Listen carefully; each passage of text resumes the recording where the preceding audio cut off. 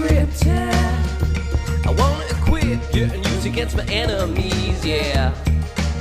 You see, you wanted to save you and then learn how to raise you, but I forget you from the wilderness. Me and Eamon getting chased through the woods. The Wendigo's after us, it's not looking good. I turn to Eamon and realize he's crying. I say it's okay, we won't be dying. For I've got big muscles and the beast doesn't know that. One box to the jaw and the Wendigo's out flat. Monster Fuzz podcast, keep listening to that. Now? It's very good. And I like the second verse that goes, we ran so fast through the bushes and trees. Rob fell down on his girly knees. The Wendigo came up right behind him and his rectum. It did find it. Whoa, Wendigo, slow down. You're going too fast. I said, whoa, Wendigo, take some time with Rob's ass. Very good. Very good. I enjoyed that. That was good. I like to take a recovery sip of tea there. Yeah, I did. I had to. It was like, on M Mile where he's like, yeah, okay, that's good. And I'll just try to pawn it off. What's up, everyone? If you haven't guessed already, it's Rob, and with me is Amen. And we are Monster Fuzz.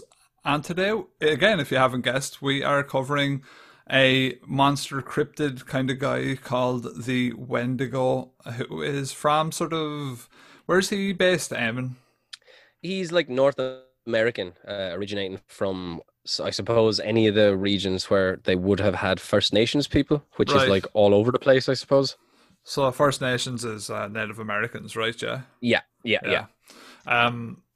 Before we get into it, real quick, just wanted to touch base on, again, everyone that's listening to this, 3 weeks behind or so this episode is, so, we're late to the party, but first thing anyway, before I talk about anything else, is Monster Fuzz Podcast. Follow us on all that, Monster Fuzz Podcast on Instagram, follow that. Also, if anyone is an artist, right, here's just a little idea I'm going to put to people. If anyone is an artist and they want to get their artwork featured, drop a message to Monster Fuzz Podcast, because what I was thinking, Eamon, is, the way each episode is a different cryptid. It'd be kind of cool to get like episode specific artwork for the Spotify episodes. Yeah, that would be pretty cool. Yeah, so if anyone's into it, like, drop us a message. And obviously at the minute it's only me and Em's mad that actually listen to the podcast, but in the future sometime, if there's any artists that listen and they have their work up on somewhere like DeviantArt and they want to get it out there, just do drop us a line, because that'd be pretty dope. My man's actually drawn a picture of the Wendigo in the kitchen now, just trying to get it ready for this one. I actually drew a picture of the Wendigo, and I think it's up on my Facebook from years ago. All right, but it's like done in pen. It'd be really shitty. It'd be like, oh, what happened to that Monster Fuzz podcast? The fucking Hobo Fuzz podcast. Well, that could be our thing. We could draw like stickmen cryptids or like Eamon's actually a good artist, so like when I said drawing, I'll draw stickmen and you can draw good ones. We'll alternate episodes or something. Good is relative. I'm not as good as these bros on DeviantArt, but you could do a sculpture and take a picture of it. Yeah, true, actually I could do that, that's for sure.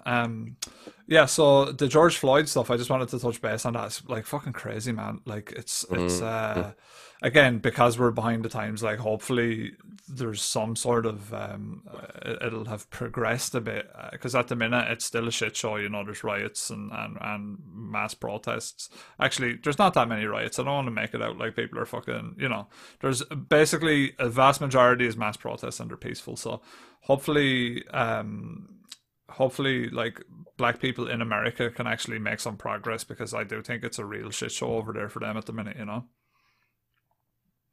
Yeah, it's it's a crazy thing, like, because I suppose it's very hard for us to understand what the kind of polarization is between white and black, or the ethnicity is over there. Like, because we're like white Irish, but we're Irish, so we're not exactly white. Does that make sense? We're not, so it's weird, because we obviously have a lot of different cultures here who've come in over the past couple of decades.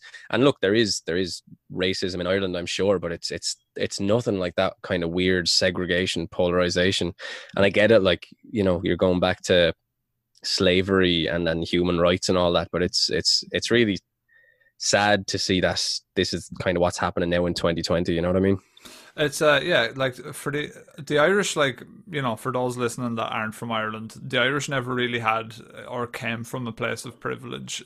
Even in those white countries, we were still looked at as pretty much the bottom of the ladder. Now, you could argue that, you know, the bottom of the white ladder would have been better than being on the black ladder at the time, and that perhaps is true. But Irish people, you know, there were signs. Obviously, everyone knows the signs: no blacks, no dogs, no Irish, like that kind of thing. So that was well known, and also there is a history of Irish slaves being kept as well. So that, like, it's not as if we were really treated well, you know. And obviously, we were oppressed by England for so long and stuff like that. There's a undercurrent of that in our society as well, of oppression. So Irish people know what it's like to be oppressed as well. Obviously not to that extent, I don't think, but, you know, well, there's definitely similarities in our history, you know.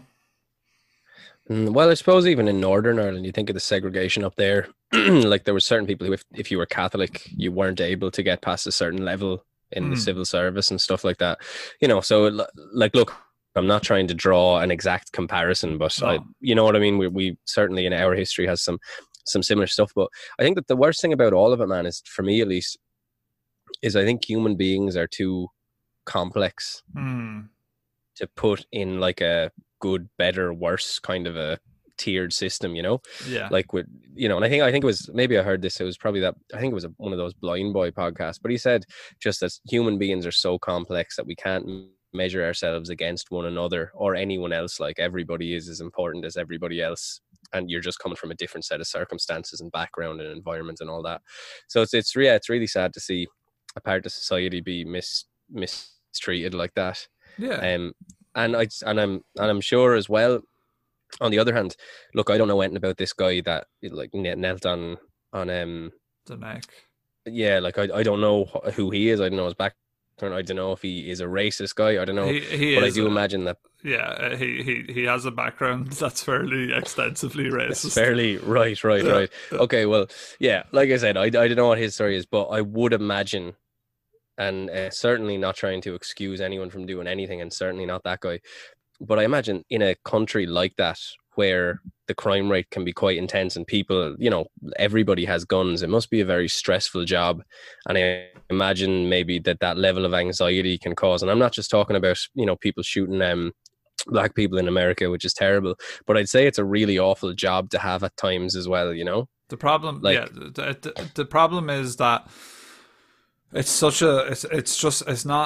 not even a racism problem. It goes deeper. It goes so deep that there's just so much that you have to do to make it right, and it's really bad. Like, I mean, there's things about, you know, the FBI flooding ghettos with drugs and things like that back in the day to try and, like, I've heard about that, increase poverty in those areas and increase sort of the lack of community and all that stuff. So it's really hard to know like how to make it right, because it needs to be from the bottom up. It needs to be changed, like the whole thing. Yeah. But like you said, yeah, you're on the ball by saying skin color and all that is like it doesn't mean anything, and people have values other than money as well, and there's just so much to a person. There's just so multifaceted. There's, you know, emotional wealth, there's physical wealth, you know, all that other shit. It's like whatever, but you can meet someone who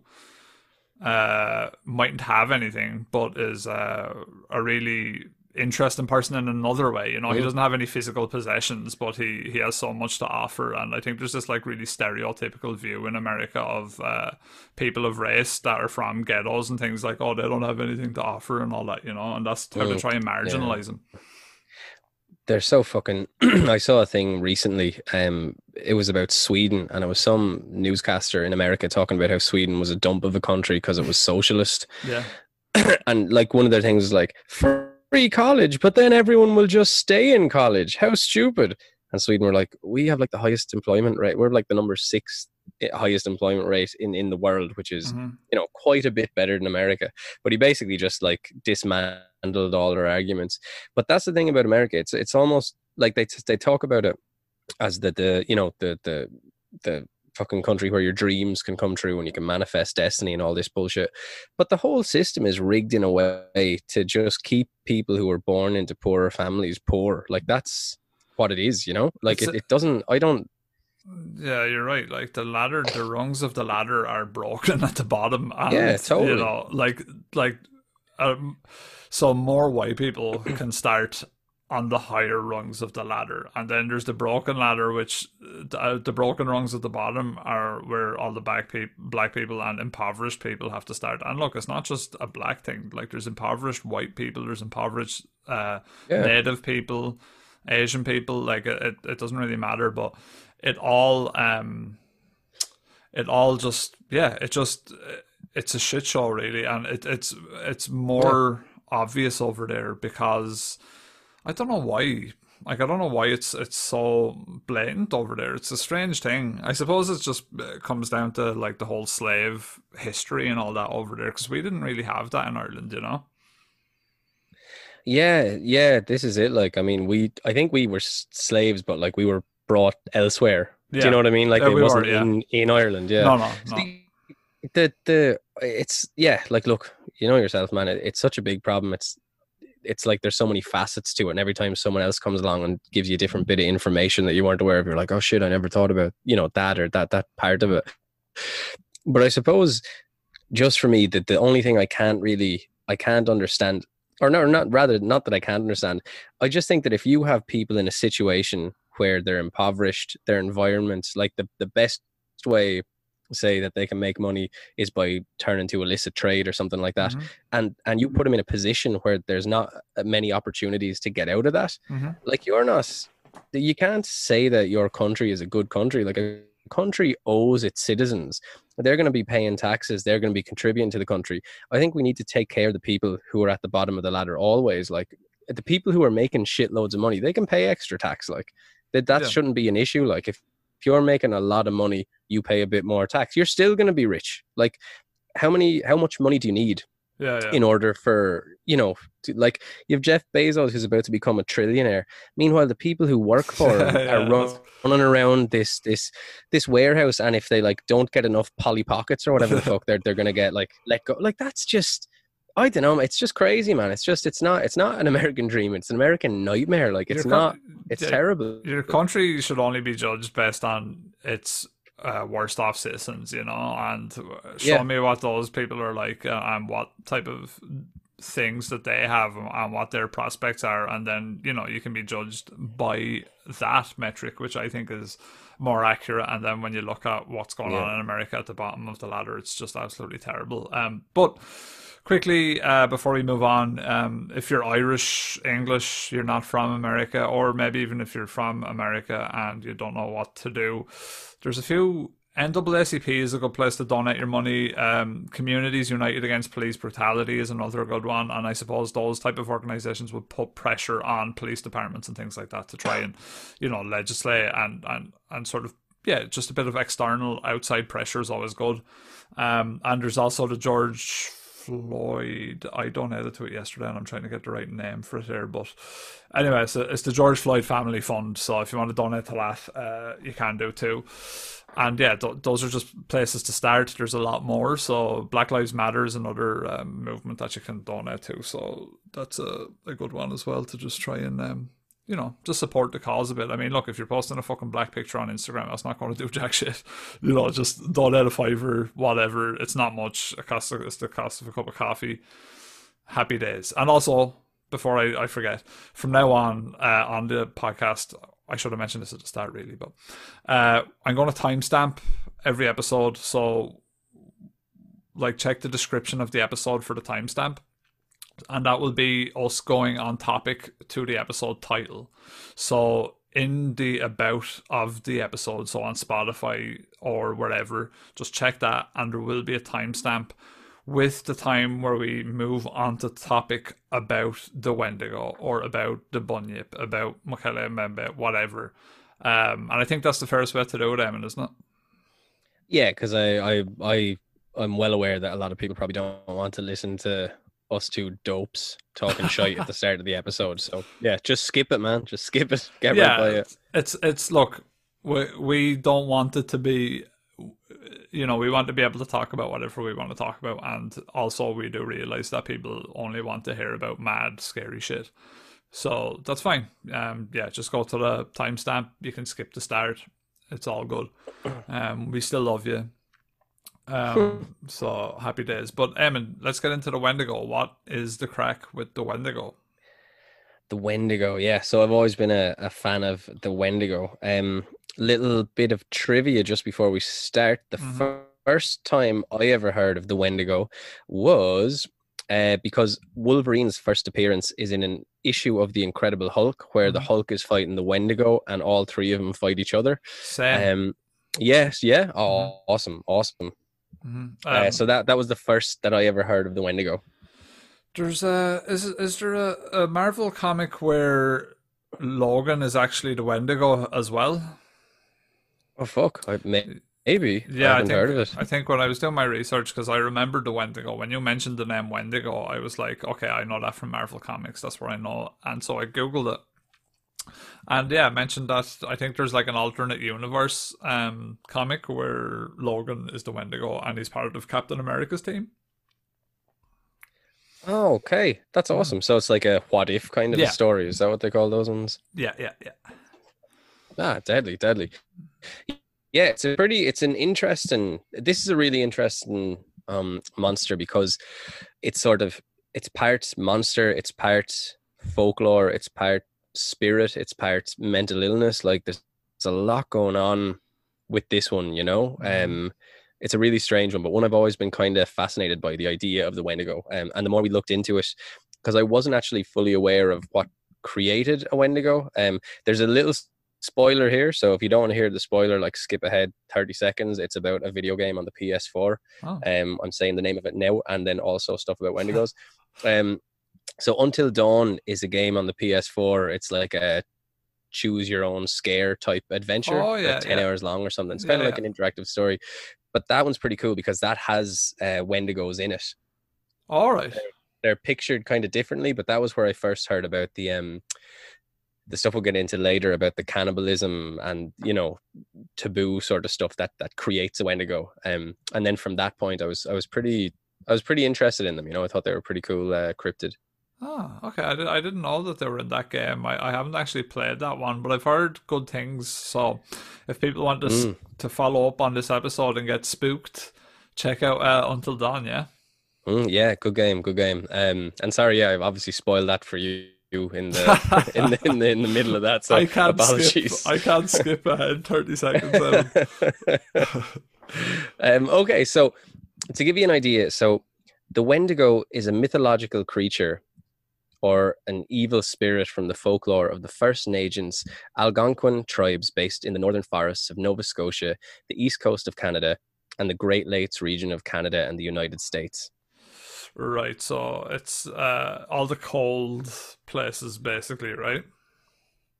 Yeah, a lot of coldness here. The Wendigos, a lot of times it's kind of synonymous with ice, with snow, with terrible temperatures.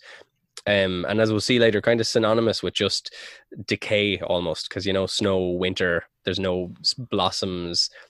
So that the kind of motif of it, I suppose, is a little bit like that as well. And for people to just get a quick visual of the Wendigo, it's basically like a humanoid figure with a deer head and antlers, right? Yeah, pretty much. Sometimes it's depicted as kind of like a white, almost decaying, so its rib cage is kind of popping out through it. Sometimes its head it can have like a deer skull sometimes, right. And other times it can have an actual kind of a deer's head. The antlers come out of it, and it usually has, like, it's depicted as having very long arms with very long nails, Terrifying. Really scary thing, yeah. And actually there's other depictions of it where it's almost like a Sasquatch type thing, which are there. That's mostly like, I think it was maybe an episode of Supernatural, and probably that Wolverine comic too. It's more like a white Sasquatch Yeah, it kind looks of a like an thing. abominable snowman, which we will be Yeah, covering yeah. soon. Yeah. Exactly, yeah. So the one that seems to be most common, I suppose, is a humanoid elongated sort of figure where the arms are longer than usual, long nails, and either a skull of a deer with antlers or a deer's face with antlers, like a humanoid deer, I suppose. Yeah, and it's described as a monster with some characteristics of a human, or as a spirit who has possessed a human being a human being, and made them become monstrous. Its influence is said to invoke acts of murder, insatiable greed, cannibalism, and the cultural taboos against such behaviors. So yeah, that's interesting. Yeah, it's all tied in with basically transgression, and doing something against your community, against your tribe. It's known by several names. So Wendigo is kind of the most popular one, but there's also Witigo, Witiko, Wetigo, and all of these things kind of roughly translate to the evil spirit that devours mankind. Um, yeah, it's an interesting name. That kind of sounds like an STD or something, Watigo or something. It sounds like something you'd catch off someone. Yeah, I think I got a cream for it before, but it did take a while to shift. It did take a Yeah, while to shift. I think I had a case of Watigo as well before for sure. The creature lends its Raw name Watigo. raw dog and Watigo virus. Yeah. So the creature lends its name to the controversial modern medical term Wendigo psychosis, described by psychiatrists as a culture-bound syndrome with symptoms such as intense craving for human flesh and fear of becoming a cannibal. In some indigenous communities, environmental destruction and insatiable greed are also seen as a manifestation of Wendigo psychosis. So, yeah, so the term Wendigo psychosis seems to be, it is medical and it has been used in those communities and tribes by individuals to describe someone who has basically gone mental and is trying to fucking chew on legs and shit. So it's a real thing, and we'll definitely touch into that more later on as we get deeper into the episode, I suppose. Yeah. Yeah, absolutely. We'll look at a few different cases, and also there was actually a website. I'll stick a link in the description, but the website was like, it was all about Wendigos. Like, it was like where to find them, where they're most likely to be. It was really like a lot of stuff in it. Obviously, it's either seen by someone as a massive hoax or someone who, there are people who believe that these things are out there. But it was almost like a looking for Bigfoot type thing, but just Okay. Wendigo instead of Bigfoot, which was kind of interesting. That sounds interesting for sure. Yeah. Yeah. So I suppose to give you a bit more of a lowdown on the Wendigo, and it's kind of tapping into what we've talked about as well. It's basically believed to be the spirit of winter and a symbol of the dangers of selfishness. Although beliefs vary, the Wendigo is generally considered a horrifying entity with an insatiable taste for human flesh. Anyone who encounters a Wendigo risks being devoured or even being turned into a Wendigo. So according to sorry, go ahead. Yeah, no. So basically, if you see one, you get turned into one. So it's kind of like a Medusa thing. You look into its eyes, and then instead of being turned to stone, you turn into a fucking devouring, deer-headed, loincloth wearing creature. Yeah, I think it tries to like get in your head, kind of like tries to turn you, sort of tempt you. It's almost like it's like what Jesus in the desert and Satan's Adam for 40 days or whatever, telling him, he's hungry, he's thirsty, telling him to use his powers, to yield to him, and he'll give him this, that, and the other thing. So I think it's a similar kind of a thing. Right. But according to a gentleman called Sean Smallman, who is the author of Dangerous Spirits, The Wendigo in Myth and History, it was a means of defining moral social behavior, which could serve as a warning against greed and selfishness. One could also become a Wendigo if a shaman cursed them, and sometimes if they dreamed of the Wendigo. So the myth is kind of used to explain what we would now call mental illness.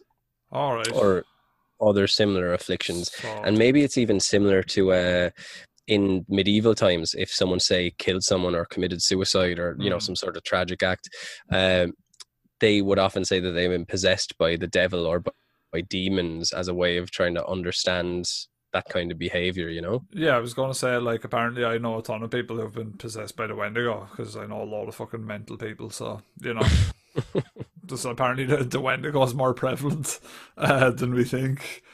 So it's just anyone Yeah, I that's a think bit I might mad. have like I might have low level Wendigo then, because like your anxiety starts sparking up for no reason. It's just like a baby Wendigo, kind of like a cute decomposing deer humanoid or something. I've got a mild case Just of the just Wendigos. annoying you. Can you Oh imagine? yeah, I got the Wendigos. Can you imagine looking in the mirror and instead of seeing your face, you see a fucking decomposing deer head? That'd be pretty gnarly. Oh, check please. Yeah, no, I don't think I don't think I'd like that. No, that'd be fairly spooky. So, yeah, if you're ever feeling a bit mental, you can just say you have a bad case of the Wendigos, then people will understand exactly what you mean and will be very sympathetic.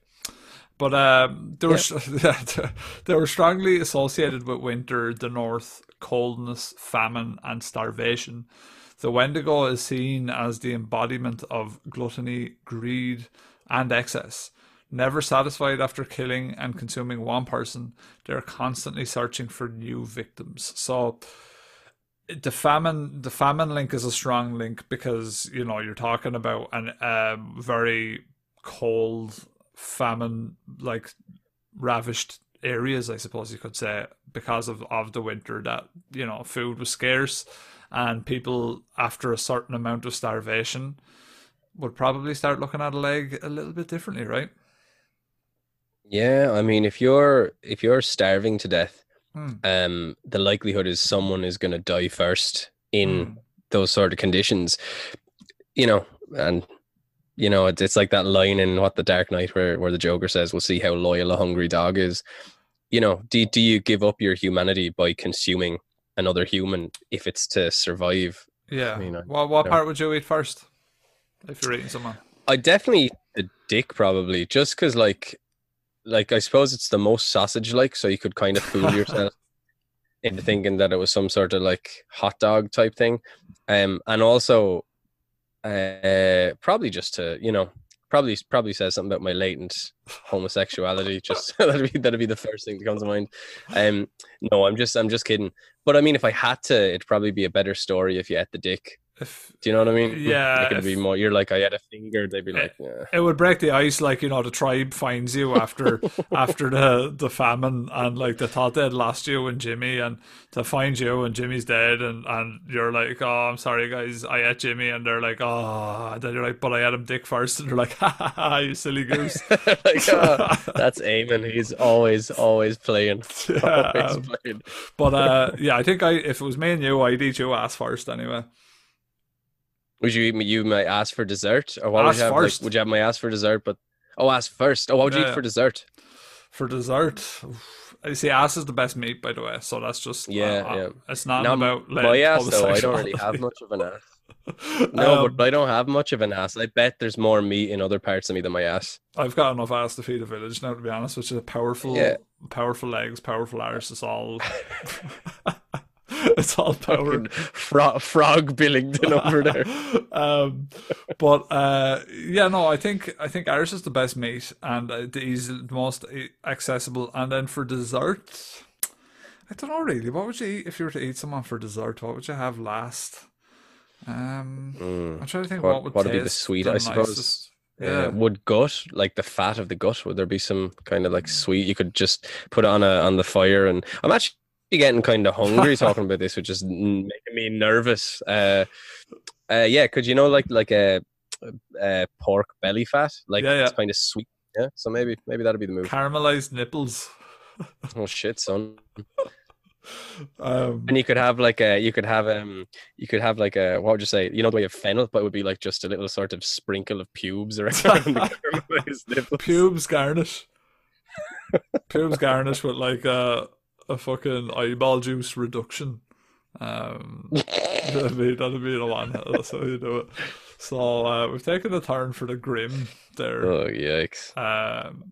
So Let's go on to the Native American descriptions of the Wendigo. Mm. So Do you want to tell people about Oh, I'm Basil, doing or it. will I tell people? Yeah, it's whoever wants to. Right, I'm easy. I'll tell about Basil then, and you can go on to Okay. the next one after Basil. But Basil H. Johnston and Ojibwe, Ojibwe, I suppose, teacher and scholar from Ontario, gives a description of a Wendigo. So this is a scholar dude basically telling us what it's like, and he says that the Wendigo was gaunt to the point of emaciation. Its desiccated skin pulled tightly over its bones, with its bones pushing out against its skin, its complexion the ash grey of death, and its eyes pushed back deep into their sockets. The Wendigo looked like a gaunt skeleton recently disinterred from a grave. What lips it had were tattered and bloody, unclean and suffering from suppuration of the flesh. That's a good word, suppuration. Is that supposed to be separation or no? No, I think it's succor. Let's All see right. what Google says. You can do it here, yeah. What does that say? Suppuration. Define suppuration. It doesn't have a definition. Apparently. Maybe I spelled something wrong. It's possible. So apparently, yeah, suppuration of the flesh is a good word anyway. Let's just run with it. Use it, people. Use it. Yeah, the Wendigo gave off a strange and eerie odor of decay and decomposition, of death and corruption. So basically, yeah, it's basically like we described. It's not a pleasant looking thing. And was there a Wendigo in Evil Dead, the movie, or was that just a deer mounted thing? I think that was just the deer. The deer head went bananas, didn't it? Was it? Yeah, it was laughing and and started everything. laughing at him. Yeah. Yes. Yeah, that was in Evil Dead 2, I think. Okay, yeah. So, do you want to go on to the next paragraph there? Yeah. So,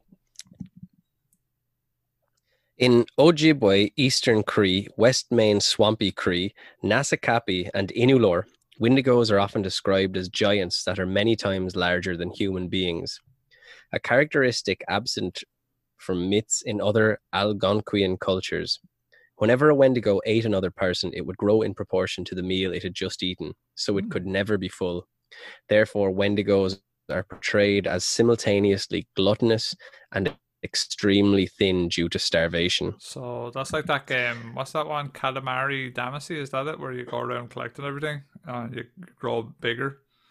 Oh, the Japanese one, is it? Yeah. You just keep eating everything on the map and your character just gets bigger and bigger and bigger. It's similar. I know that I can't remember if it's Chinese or Japanese, but they have it's their way of describing certain types of like I suppose mental dis-ease, which is, they call it the hungry ghost, and the idea is it's that this thing that sort of attaches itself to you, and it has this massive belly but only a mouth that's like it's straw thin, right? And it's trying to take your energy for itself, but it can't take enough to fill its belly because it's the way its lips are, so it just stays on you forever, kind of trying to drink your anxiety, your sadness, all this sort of stuff. Right. So I guess a similar kind of an idea almost as that Wendigo that can't ever be full, and as a consequence is just constantly hungry and hungry and hungry. Yeah. So in the past, this occurred more often when Indians and settlers found themselves stranded in the bitter snows and ice of the North Woods.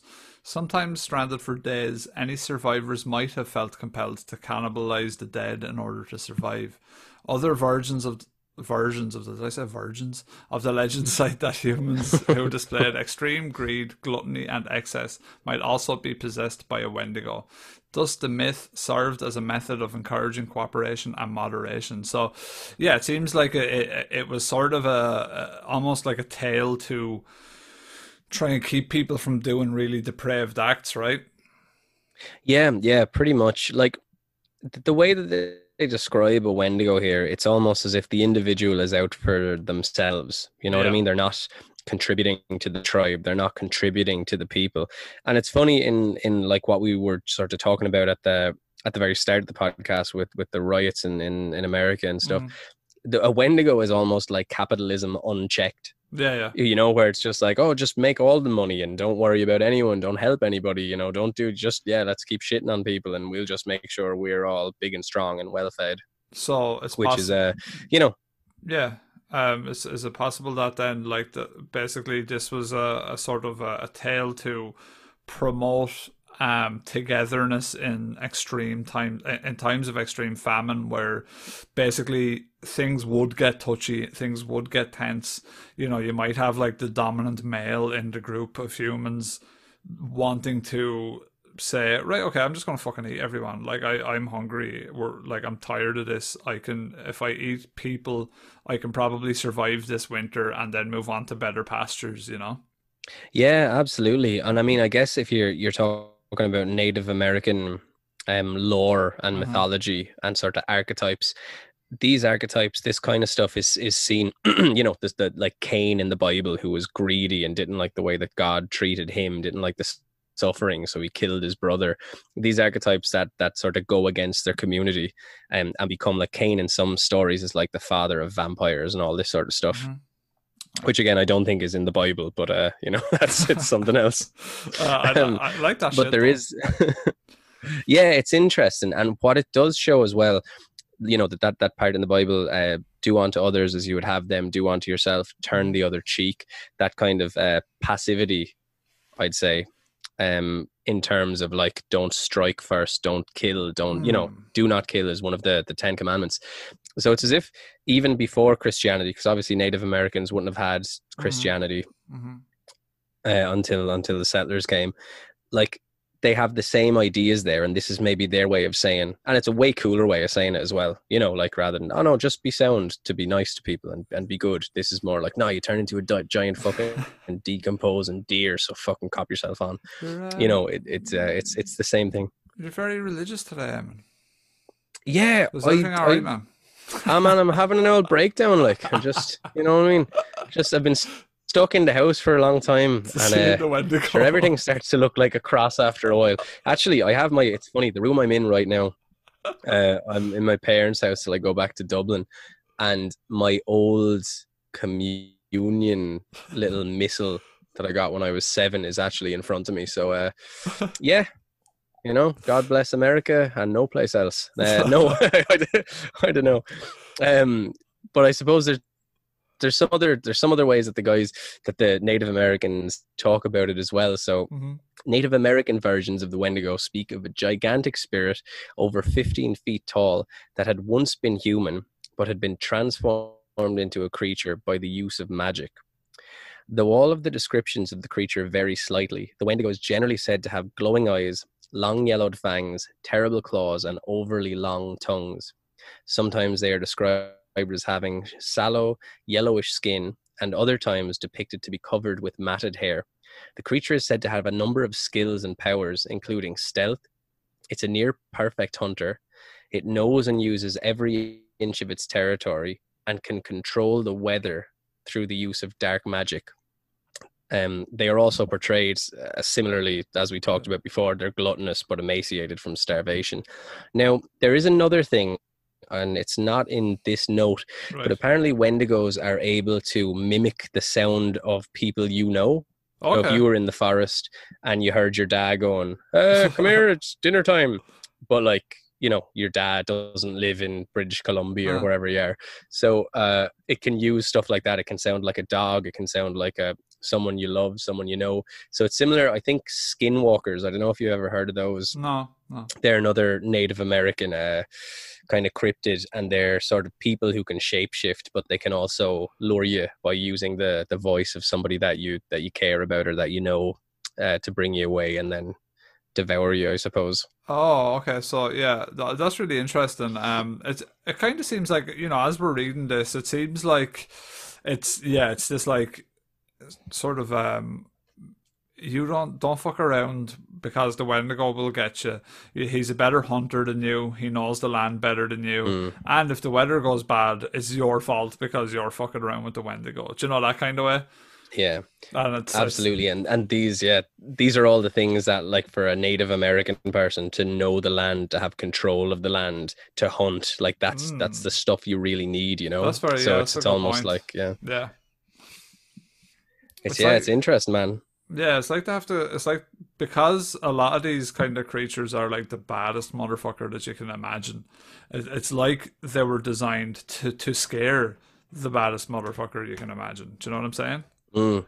Yeah, because the Indians, like, I'm not sure if it's where the term savage came from, Mm-hmm. but when you read some of those depictions of Indians scalping people Yeah, and the way they would attack, like if you look at the start of that movie, The Remnant, yeah. there's a Mm-hmm. really good scene where the Indians are attacking the fur traders, Yeah. and it's just like, whoa, like it really hits you. There's a good book by Cormac McCarthy called Blood Meridian, Right. and there's a part in that where he talks about these cowboys just basically getting railroaded by these Indians, and it's like it's the most graphic, violent thing I've ever read. Like I was just like, Jesus And Christ. by the Like way, there's there yeah, they deserve all the like at the time solidarity with my Indian brothers as well, right? Because mm, fuck me, they were absolutely decimated by white people that arrived on the continent, right? yeah, absolutely. I mean, to that's interesting to sort of we're talking about Black Lives Matter and Mm-hmm. the kind of divide between white and black America. Um and you realize that now obviously with black people it's no fault of their own that No. white people brought them over as slaves. But and again the Americans aren't even the original Americans are English, like, Mm-hmm. it's like they're not even American in Mm-hmm. in sort of the long history of it. But the native people are they're the first to be there. They're the indigenous. They were like the first ever American residents, I suppose. It's proposed that they crossed a now vanished land bridge between China and America. That's how they originally arrived there. Mm. Yeah, So, it's totally possible. Yeah, because I know even in Ireland, there's that part in Northern Ireland where they thought there was some sort of land bridge connecting to England at some mm-hmm. point. Mm-hmm. And I'm sure like the whole world, I suppose, at some point was Pangea and all that stuff.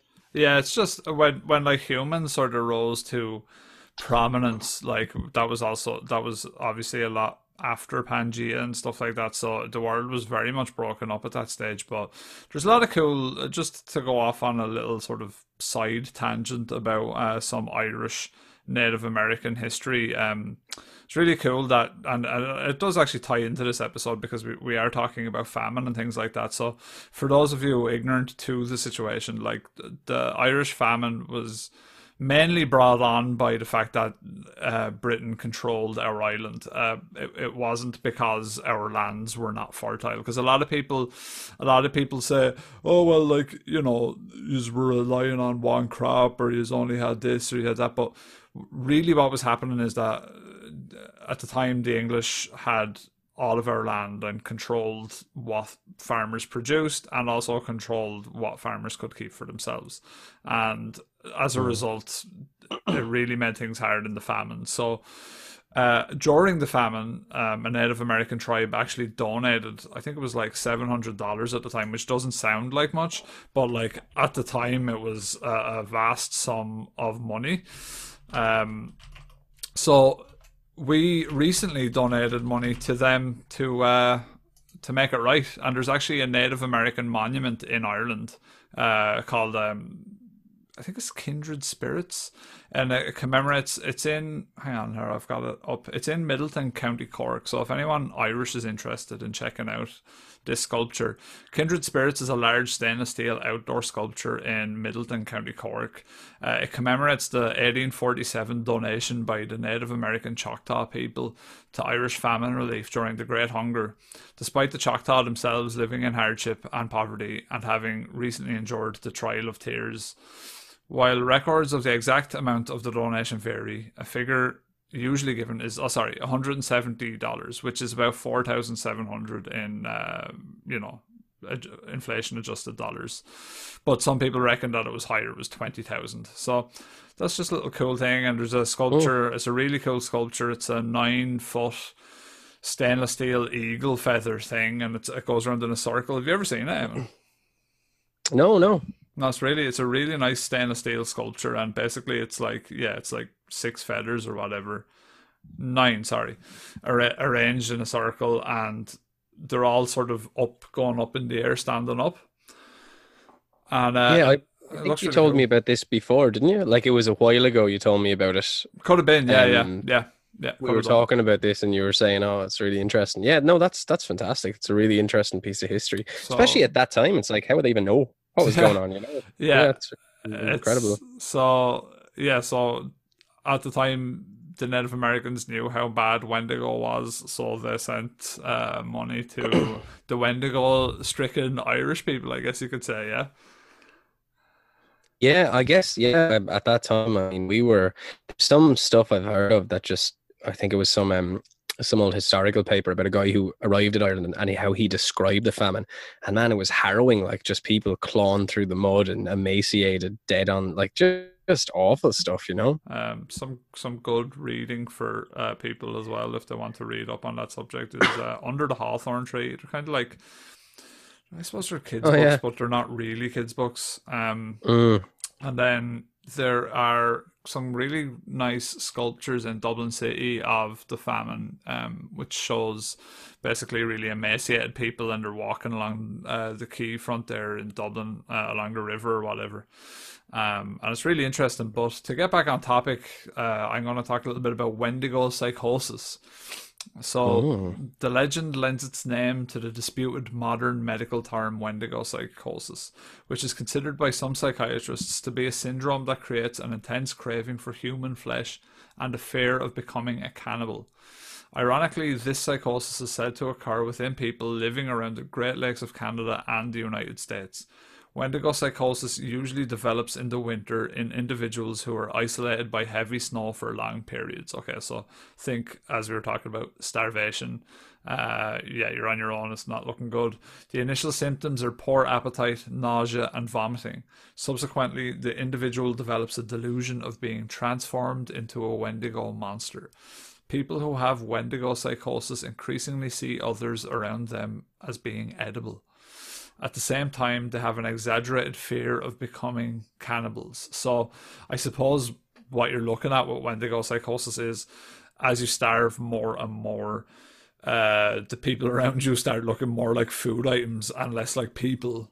Mm. So you start to get really concerned about becoming a cannibal, right? Because obviously you're dealing with Yeah. this feeling of guilt or whatever, you know? Well, I think it's like, you and me talking about eating dicks at the start of the, like actually not just eating, like not eating dicks, but eating dicks, you know what I mean? Right, yeah. Straight eating dicks. Yeah.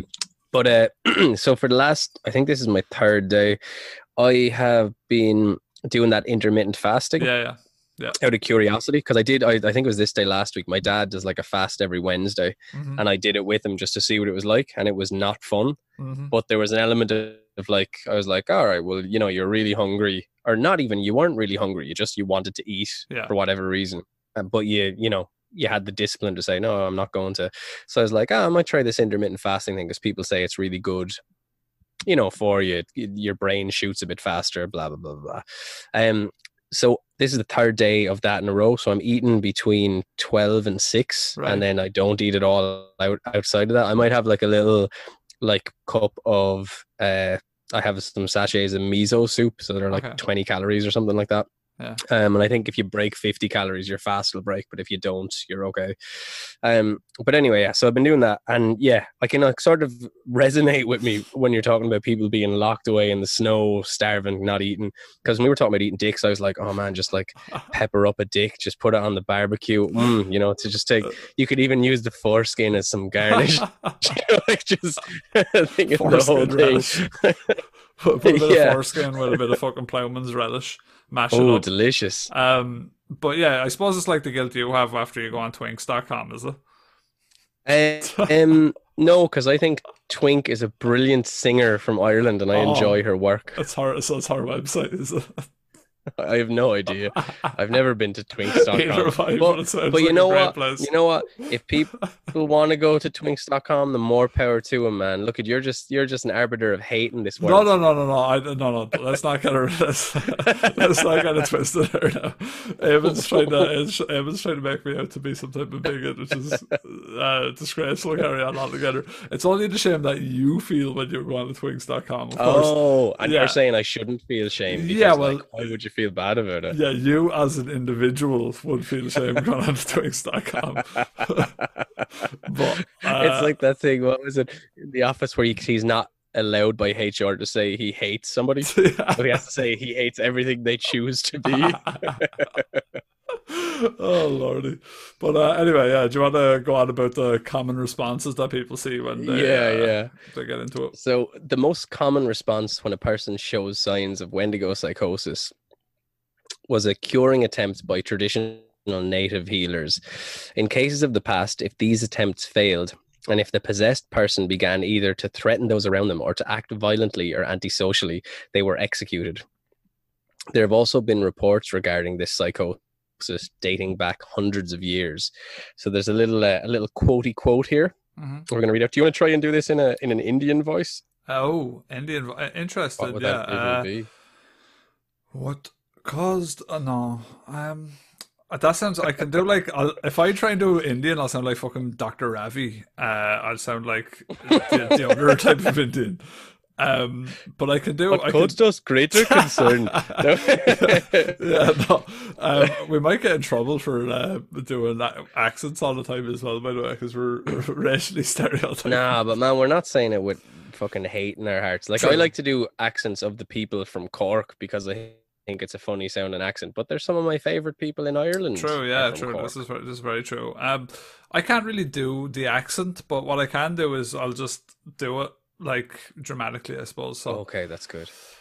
What caused us greater concern was the intelligence that met us upon entering the lake, namely that the men deputed by our conductor for the purpose of summoning the nations to the North Sea and assigning them a rendezvous, where they were to await our coming, had met their death the previous winter in a very strange manner. These, can I just say it, these fucking articles that we read from like the 1800s, 1700s, whatever the fuck, they always throw me off because I try and read them like it's modern English, and then I'm like, what am I... After the first two sentences, I'm like, what am I even reading here? I'm like, is this a different language? It's like reading Shakespeare or something. Yeah, it's You're really like, strange. Romeo, wherefore art thou? Yes. Do you know that Romeo, wherefore art thou?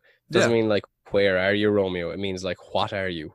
Yeah, like, that's... Now, that's, yeah, what are you talking about, Shakespeare? Yeah, what are you on? Go back to your iambic pentameters and don't be annoying. He's hoofing Jenkin.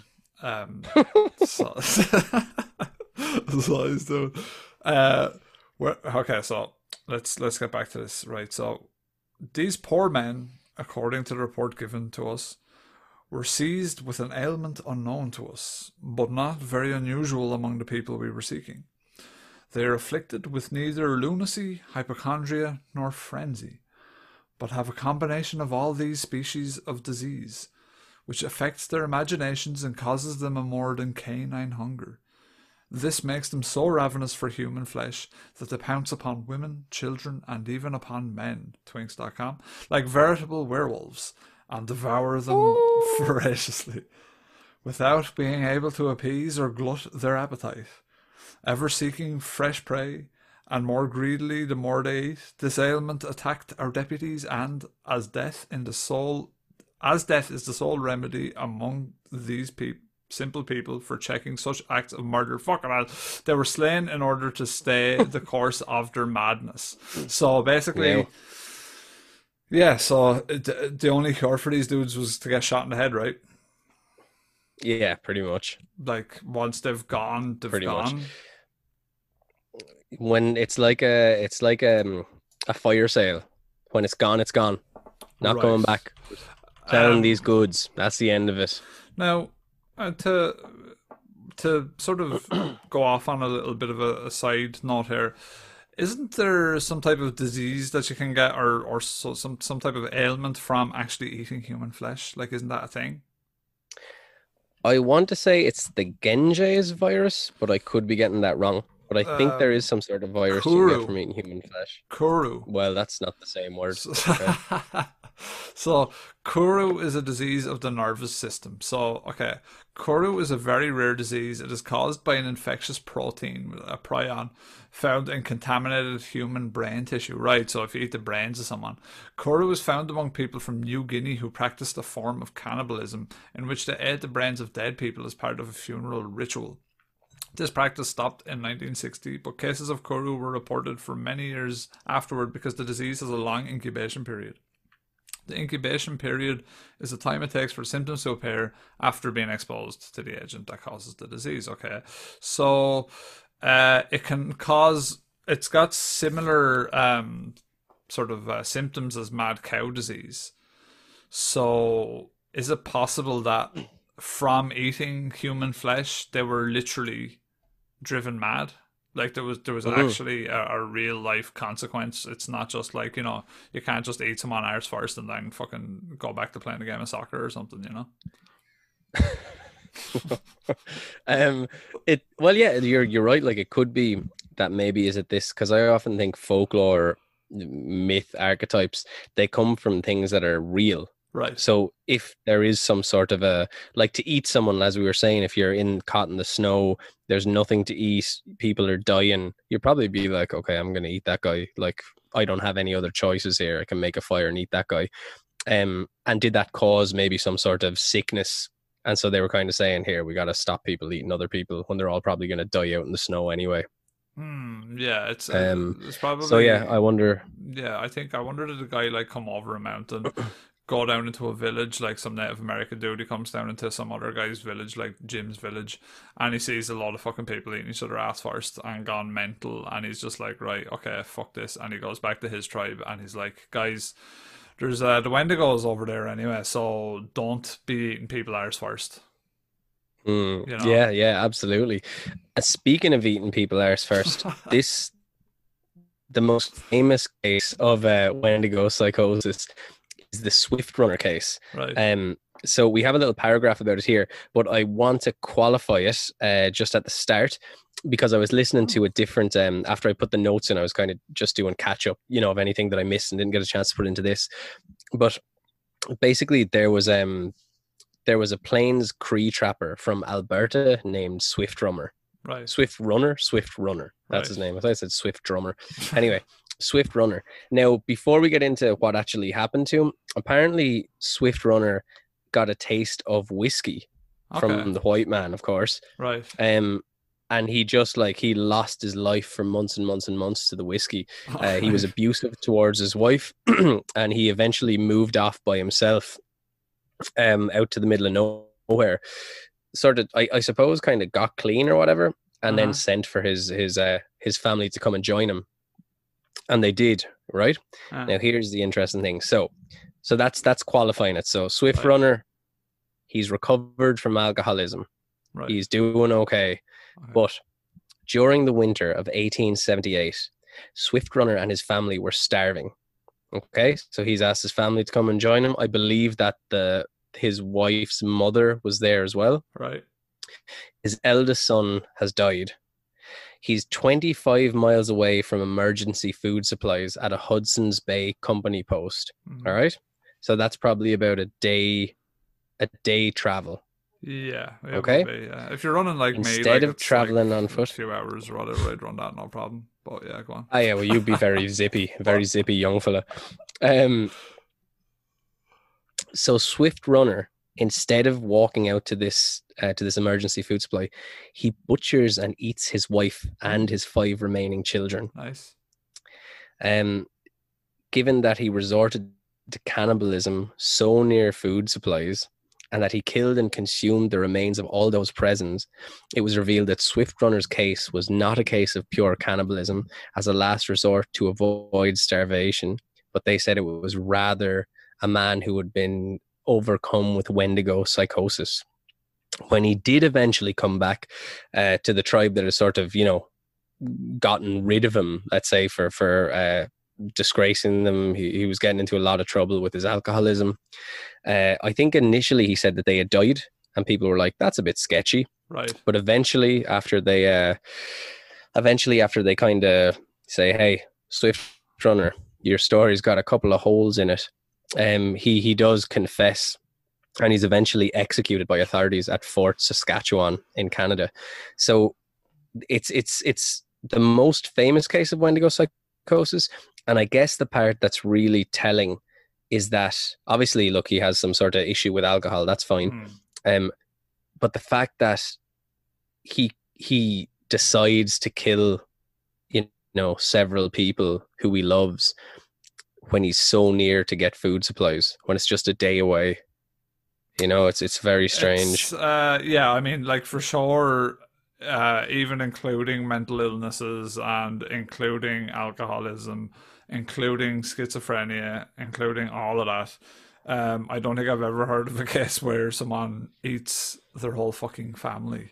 So is it a case of, I wonder, so do you know, with sort of Catholic religion and all that, so like there's like the possession and like exorcism and all that type of stuff happens, like there's actually like an offshoot of mental illness where people feel like they're divinely, taken over and all this, sort of been possessed by the devil, and they act more possessed. There's a name on this and I can't remember what it is, so I'm sort of butchering it, but there is an actual thing like where you basically, it's like a divine form of schizophrenia where you think you're like either possessed by the devil or you've been influenced by God, and like that they're controlling your actions. Is it possible that because Wendigo is part of Native American mythology, that someone that had schizophrenia or something like that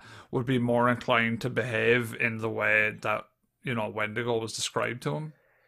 Yeah, it's absolutely possible. I know that I've read about cases of people who went into manic episodes who, for example, some of them might be they sort of thought that they were connected with God in some way, whether they felt connected to everything and stuff like that.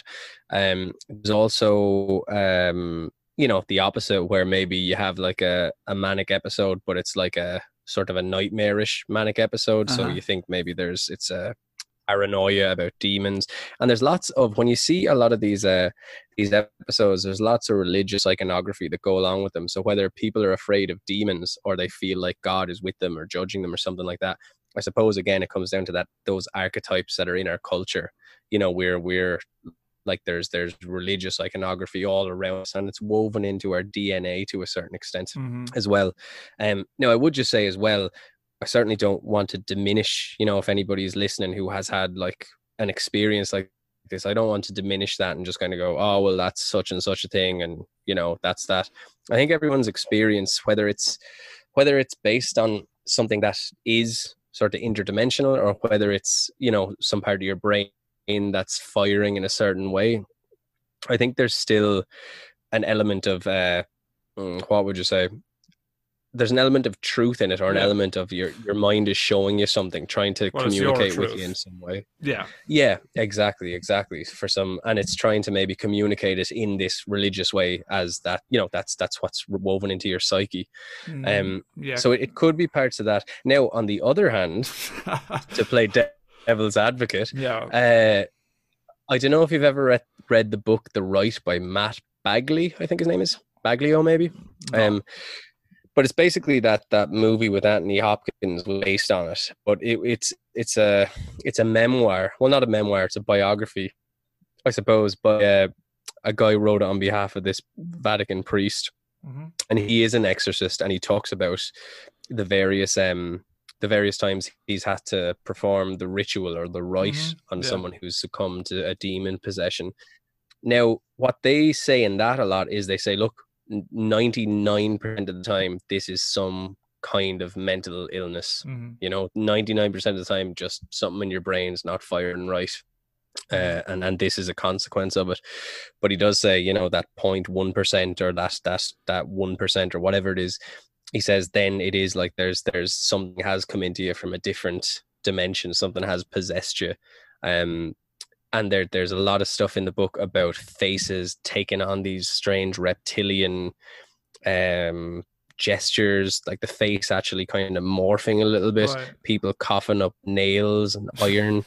Yeah, but Lots of fucking really Eyeball creepy stuff Paul about used to that. And do we're that, probably man. an episode. That's true. Eyeball Eyeball Paul from Paul used to do town. that. Eyeball Paul from town. He lives in our town. He used to put nails up his nose and all. And he looked like he might have had an old demon in him, you know. He's, um, Yeah, maybe so. but I mean, I guess the way we like, obviously, we can describe. We know that the brain controls everything, so we know that whatever goes on in the brain is what goes on with you. Let's say, you know, you tweak a part of it, and that causes something to happen.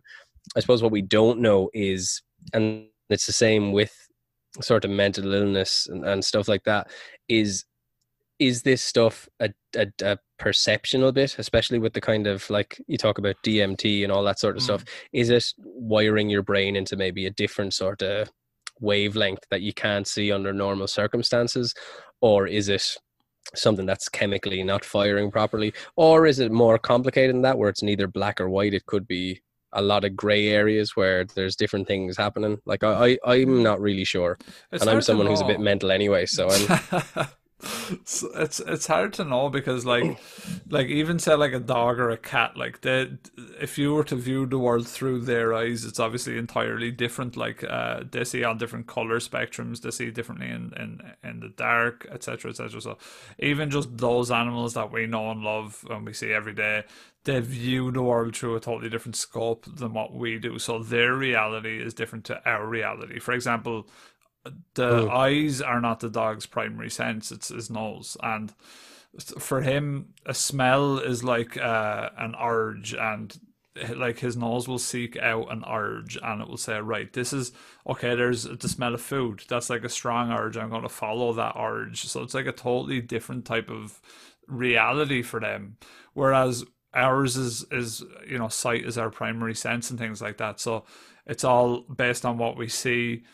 So it's hard to know, but I think with most of it, yeah, it is mental illness. And I think the thing with mental illness is it's very varied, and it can alter perception. But the bigger question, I suppose, is what is mental illness and why does it happen? There's a lot of things that we just don't know, and I think, yeah, with drugs, it's a whole other question of like, is it opening your mind? I would say this. Yeah. There is some interesting case studies they've done, say with schizophrenia in developing countries. A lot of time when someone has that kind of a crisis, that kind of a psychotic break, let's say, their way of treating it, I'm not saying that drugs are bad or anything like that, like I'm just explaining something here, but their way of treating it doesn't involve medicating someone to the eyeballs. Right. It's basically they go and live with a shaman for a while. There's a lot of the community sort of rallies around them and takes care of them. Does the shaman not be giving them bags of Jenkem and all that? I'm not sure if he does, but their rate of recovery based on that, I think they have like an 80-something% rate of recovery from sort of these episodes. Whereas in our country, while you recover, you're likely to be medicated for life, you know? I think, if I'm being honest, that I think our society is the cause of a lot of suffering. I think, like, I have, you know, a big problem with anxiety, you're like probably Mary. speculative depression on that. Yeah, you know, but I think it's a totally logical response to your society, like you to be anxious. Yeah, of like course. there's fucking, you know, like I'm not anxious about this global pandemic or anything like that, but society itself is like a big scary engine. You know what I mean? The way I look at it is like being anxious is probably, or was, a very useful evolutionary tactic for people in the wild and for people back in the day. It's just that we've sort of sociologically evolved past the need for anxiety now, but anxiety would have been what kept you awake at night while your family slept, while you were protecting them in the dark from whatever other tribes or other animals. Anxiety would have been the sensation that kept you on your toes when you were out hunting. It would have been the sensation that kept you out on your toes when you were in any type of bad situation like that. So I do think that once upon a time, having anxiety was a very useful adaptation for your environment, but now it just cripples you and you want to fucking, sit on the toilet crying. Yeah. Do you know? And this is Exactly. from someone who I've suffered from anxiety extensively as well. I'm not trying to dismiss anxiety by any means, because like I've suffered with it as well over the years. And it is, I think, something that I do think it had a use. I don't think it just comes. It also, there is other factors, like, it can be how you're raised. You can have just anxiety as a result of that. You can have anxiety from just bad things happen to you a lot in life. And if you are someone who unfortunately has had a lot of bad experiences, anxiety sort of compounds it and sort of reinforces it, and it grows bigger with every bad experience. And then you've got an anxiety problem, and so it's just one of those things. It's like someone, say for example, someone gets cheated on all the time by their partner, and that's what they know. Like, they've had that bad thing happen to them all the time, so it's harder. So let's say they've had 5, 6, 7 boyfriends, girlfriends, and it's happened to them every time. So then for them, it's a way more anxiety-inducing thing to even be in a relationship or be around a person, just because they've had that bad shit happen to them. But for everyone else, it's not even a worry. Like, it wouldn't even be something that enters their brain. They wouldn't even think about it, Yeah, absolutely. I think, like, on the one hand, you might have genetics that are more predisposed to anxiety, and then, as you say, your environment can kind of cause it to come on, and that probably goes, to be honest, I think that if it happens on a micro level, it probably happens on a macro level. So I'd say the same, not the same triggers exactly, but the same sort of formula that creates anxiety in people is probably the same formula that creates any other kind of mental illnesses, partially genetic, partially environment, partially societal. But I think our society has moved far too fast for our biology to be able to catch up with it. I agree, because if you put someone in a nature environment, most times they'll feel better. Like, if you pick someone up that's feeling shit, and at least it worked for me when I was younger, and this is, if anyone listening suffers with anxiety or anything like that, this might help. It mightn't work for everyone, but it definitely worked for me, was to just go to somewhere, either with your friends or on your own, somewhere in nature, and just sit and chill and just look around you and see that life is actually quite simple. And not only is it quite simple, but it continues regardless of all the other bullshit that might be surrounding you. So that thought can be kind of reassuring, and at least it was for me anyway. Whenever I was in somewhere like quiet, we are lucky here in Wexford that we have quite a lot of naturey type of areas around us that we can sort of go to and just sit, reflect, chill. If you want to take pictures, take pictures. If you want to just read a book, read a book. But I think that stillness of life makes me feel better, and I think for a lot of people that are probably in a sort of buzzy type of place with a lot going on, it will definitely increase anxiety. So if you have those facilities available to you, definitely do try and get out in them. Yeah, and there's so many different ways that you can be helped as well. Like, whether maybe medication helps you a lot, maybe some counseling helps you a lot, maybe meditation helps you a lot. Maybe, for me, the biggest thing that helped me is I just stopped giving a fuck about stuff. And I don't know how it happened. I was just like, well, you can't control anything, so like, why do you worry about controlling anything? And it just sort of, and again, like, I've had it since I was a kid, so it was like, it was just it's I think the best way to view it is like, it's part of a journey. It's not something to even be beaten. And I do think a big reason that you don't have this stuff existing as much in sort of, say, countries that wouldn't be as developed is we're constantly distracting ourselves from how we feel, with whether it's with video games, with books, with like everything.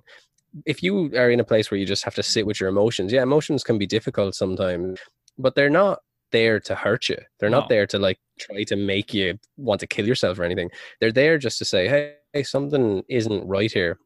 And if you can sit with that emotion and allow it to kind of come through you and to try to understand it, you can actually get some good insights to yourself, because it's not, I always think of emotions, it's like a puppy. Like, it's just running around and doing stuff, but there's no logic to it. No. Well, there is a sort of emotional logic, but there's no like, I better get to work at 9 logic. So try, if you can sit down, like you say, if you're in a forest or something, that's time to yourself. And I think there's people that live maybe more around those areas, and you're more, so sort of solitude is like the nice loneliness, if you like. Mm.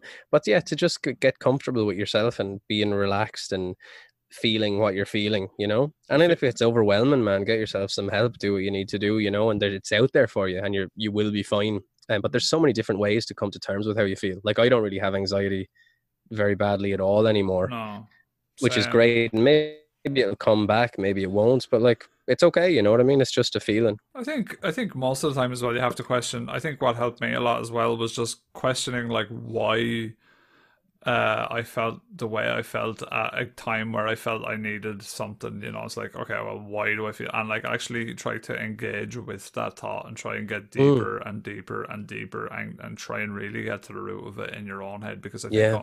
as soon as you understand it, it sort of opens it up a little bit, or you know, you can sort of wrestle with it. And also sometimes emotions are just emotions and there's no real understanding them, and sometimes you just have to write it out, and sometimes That's true as well. so Yeah. sometimes you want to just go and do dumb shit, and like that, and that can happen, and maybe that's just you, and that's how your makeup is. But even if you understand that, that helps. It's like, oh, I need to do dumb shit. Okay, well, at least then you know that you need to do dumb shit. So maybe you can mitigate bad things happening to people around you by knowing that you have to do dumb shit. You know what I mean? And then some people do dumb shit Yeah. and then never know that they're hurting people when they do it. So, you know, Yeah. this is always the thing, and I think really knowing about it helps. But yeah, so if you ever get the Wendigo, we've just basically told you how to get out of it. But Eamon, do you want to tell us about the Jack Fiddler case? The Jack Fiddler. I will. That was a massive digression. But Sure. yeah, anyway, hope everyone's keeping well. Tough times, but stay together. We're going to be okay, and we're all here for each other. Okay, the Jack Fiddler case. So, a well-known case involving Wendigo psychosis was that of Jack Fiddler, an OG Cree chief and medicine man known for his powers at defeating Wendigos. In some cases, this entailed killing people with Wendigo psychosis. As a result, in 1907, Fiddler and his brother Joseph were arrested by the Canadian authorities for homicide. Jack committed suicide, but Joseph was tried and sentenced to life in prison. He ultimately was granted a pardon, but died 3 days later in jail before receiving the news of his pardon. So, some researchers argued that essentially Wendigo psychosis was a fabrication, the result of naive anthropologists taking stories and relating to them at face value without observation. Others have pointed to a number of credible eyewitness accounts, both by Algonquian and others, as evidence that Wendigo psychosis was a factual historical phenomenon. So basically, with this Jack Fiddler case, he was like a shaman that would try to get the Wendigo out of you. But if he decided that, you know, you were sort of unturnable, he would kill you. And in which case the Canadian authorities were like, whoa, stop it.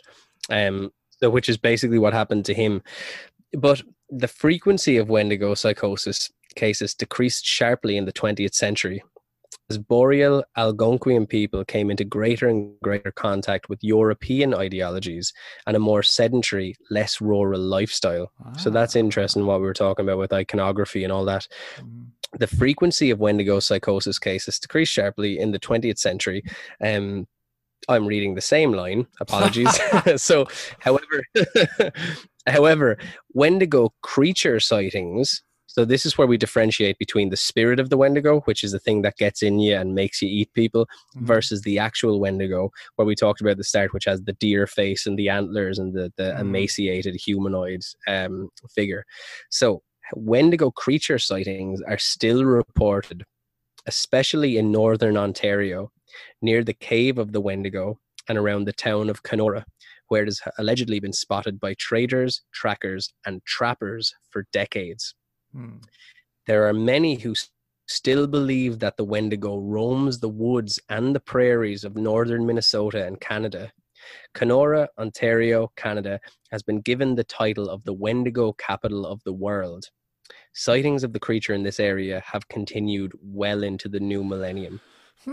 So that's kind of interesting. But I suppose I'm just thinking myself, like if the two of us were to go, Wendigo hunting, which is always a possibility. You know, we might end up going hunting Wendigos at some point and making a movie about it or something. So, uh, the issue that I'm running into is I'd imagine in those areas there's a lot of deer and elk and stuff like that, right? So, Yes. like, so yeah, so it's going to be, you know, there's going to be a lot of sort of mishaps and missightings and stuff. It's kind of like looking for Bigfoot in sort of a place where there's a lot of gorillas. Do you know, that kind of way? Yeah, I mean, is it possible that you could see a deer that's up on two legs for whatever Yeah, reason, and yeah, it just looks like a giant guy? Yeah, absolutely. And I think a lot of bears that are kind of, obviously they're not bipedal, but they're walking on two hmm legs for, like, bears can do yeah, yeah. that. And it would be easy to mistake them as 7 or 8 foot hairy men, you know? Yeah, yeah, for sure. So yeah, it's interesting. It's definitely worth looking into more Wendigo cases, I think, for sure. And so at least now people listening as well know where to look, and they can go out and try and find Mm, send in pictures of Wendigos, please. Actually, that'd be pretty cool. that would Um, be pretty cool. so yeah, I'm going to talk a little bit about the Changeling, which is an Irish case of Wendigo psychosis. So one close to the heart. So in 1850, a similar account, also from Ireland and published in 1852, noted about a year ago, a man in the county of Kerry roasted his child to death under the impression that it was a fairy.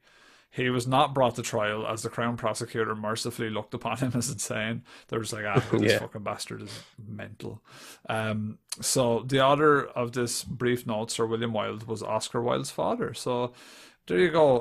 Oh, I also have a little interesting side note here about cannibalism during the Irish famine. So if you want to tie that in with possible Wendigo psychosis, it's definitely there.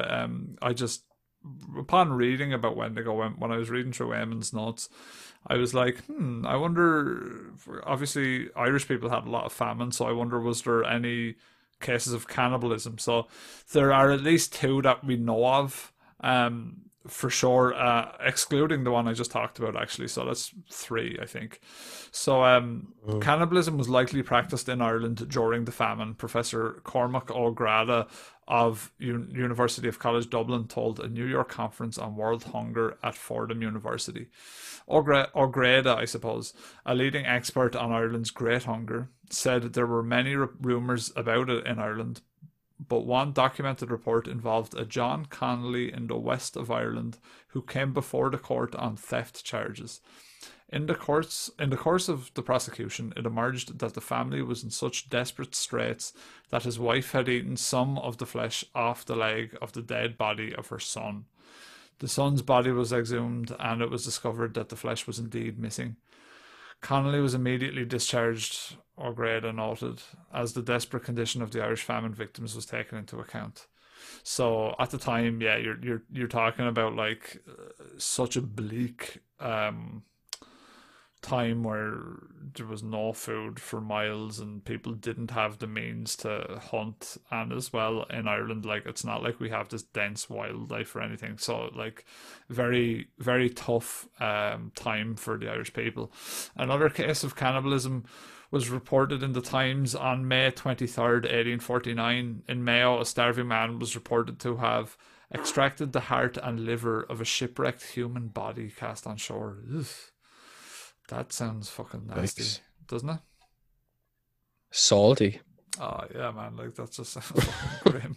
Getting bits of fucking crabs and all off the body and shit, and eating them as well.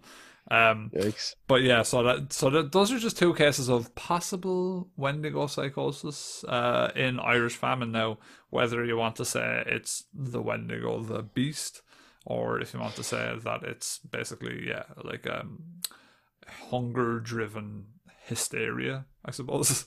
It's up to yourself. But in medieval times, similar cases were blamed on the devil. So is the Wendigo a similar type of superstition to help explain the darkness of human behavior and mental health issues, kind of like what we talked about? Oh, yeah, pretty much. Yeah, like it seems, I mean, to me, it seems that way. Do you know what I Mm. mean?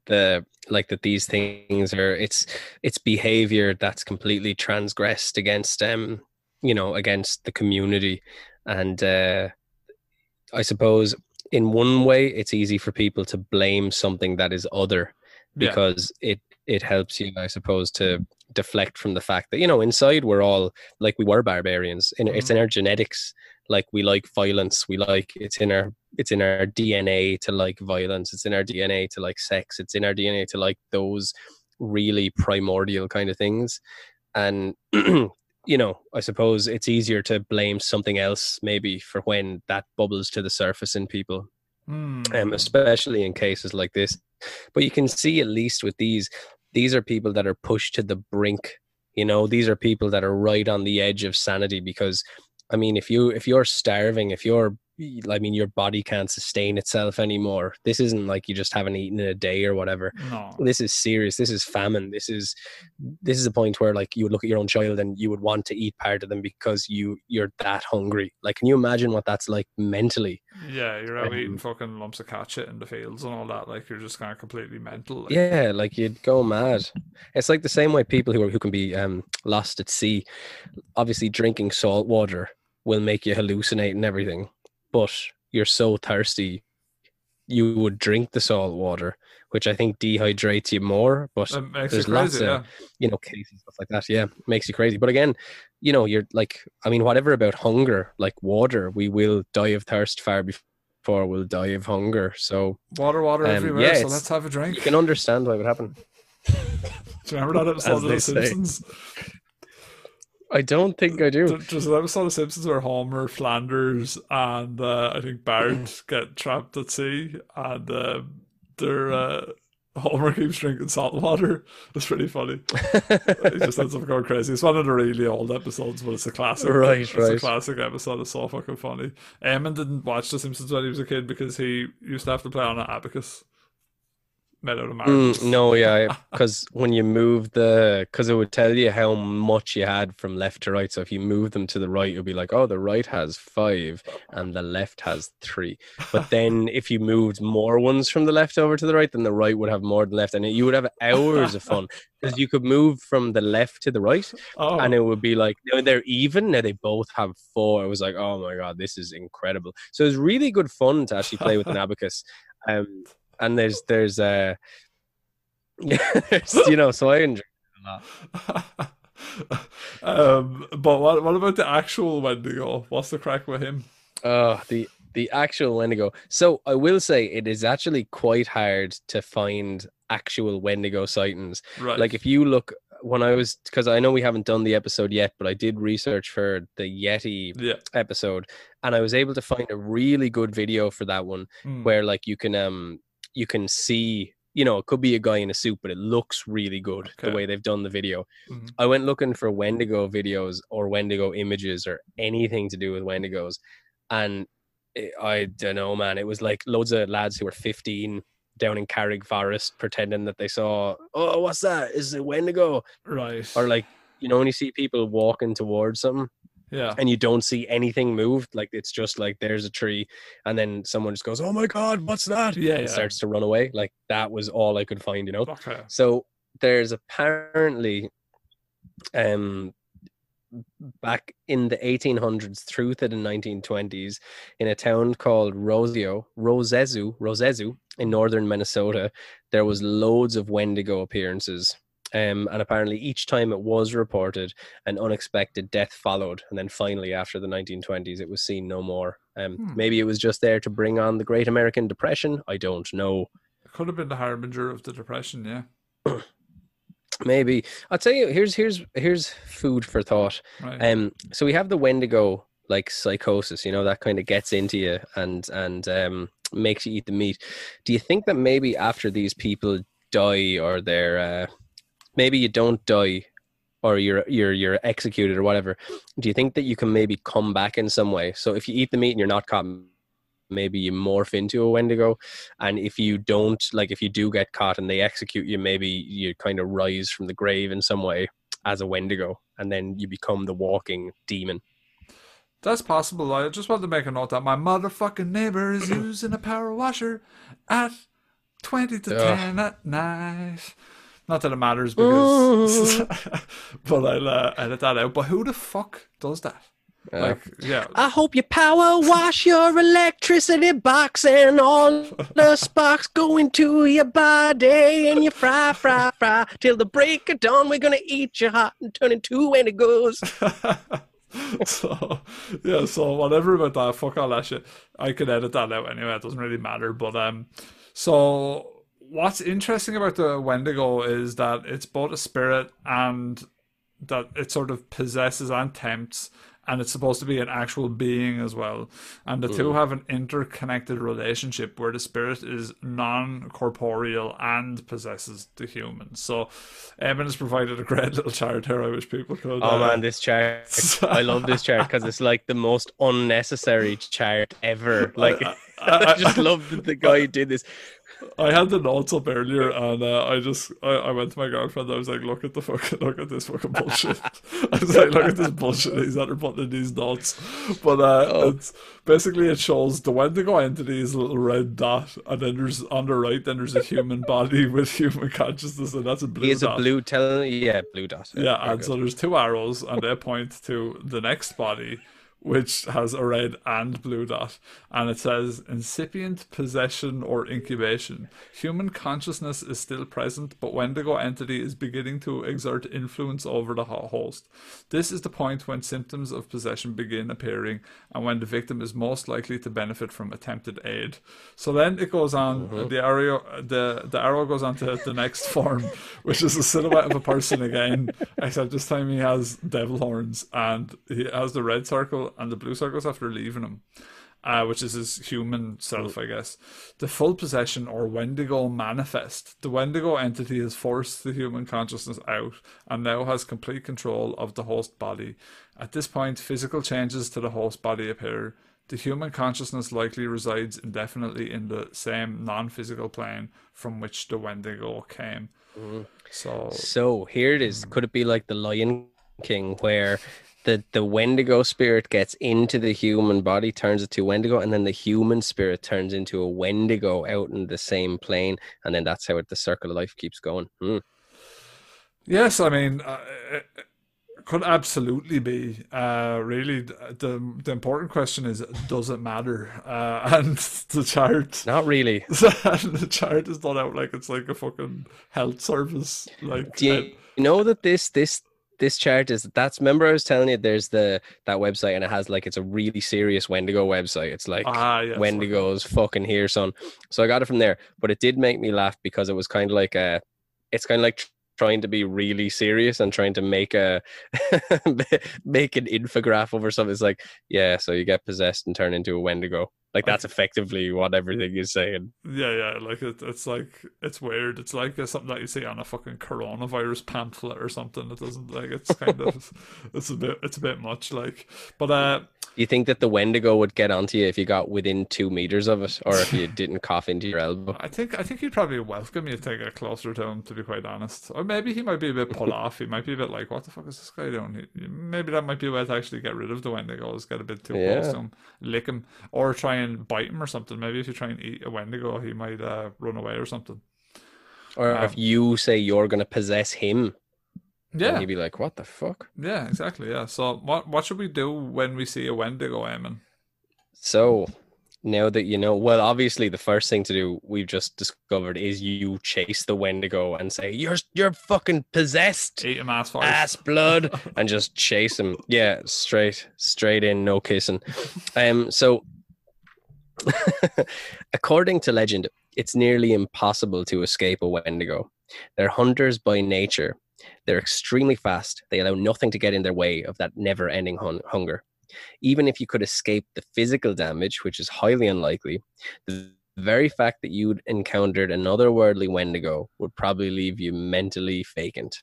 Okay. And Wendigos hibernate for months or years, but when they stop hibernating, they will cut through everything. They will just eat everyone, ass first, So limbs first, whatever first. They don't mind. it's when he gets up with ass to mouth, everyone's getting fucked up.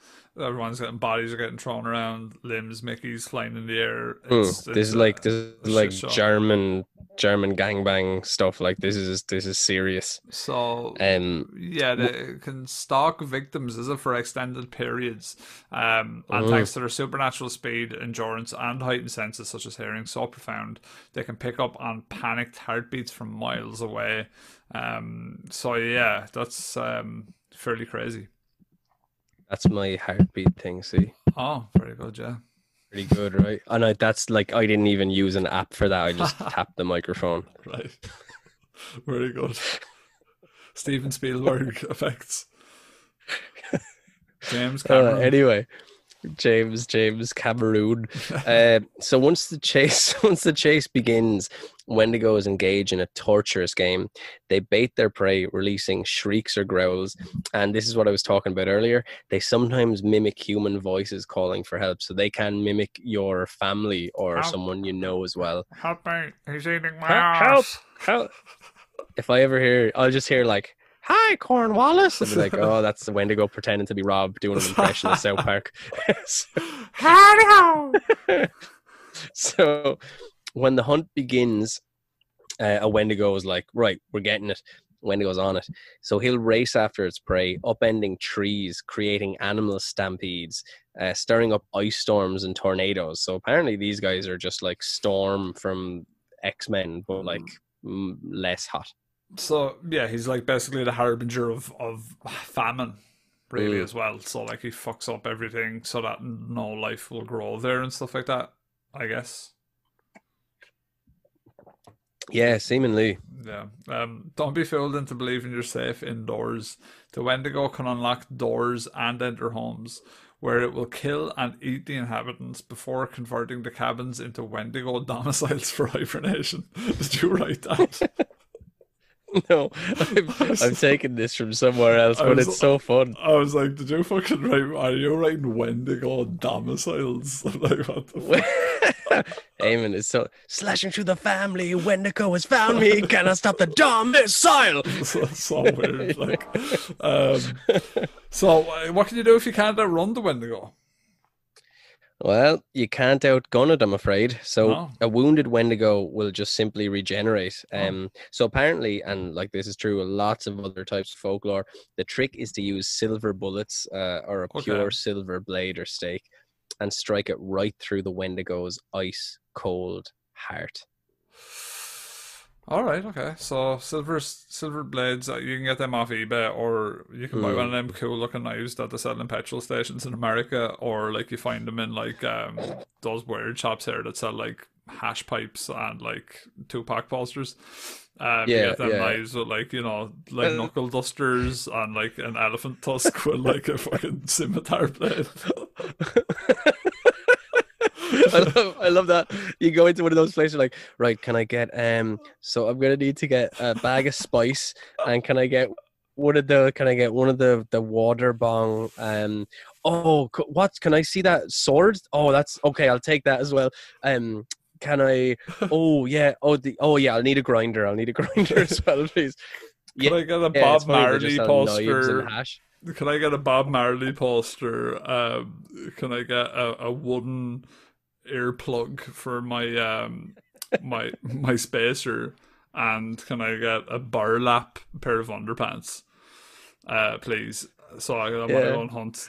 I want to go and hunt the Wendigo as well. So I need my scabbard. I need my fucking, what would be a good one? Like a rhino, an ivory scabbard, or something like that. Like those shops. Like, I love as well that you get they're brilliant, man. But you know when you get like the ashtrays and it has a picture of Bob Marley if he was in the Beano smoking ash.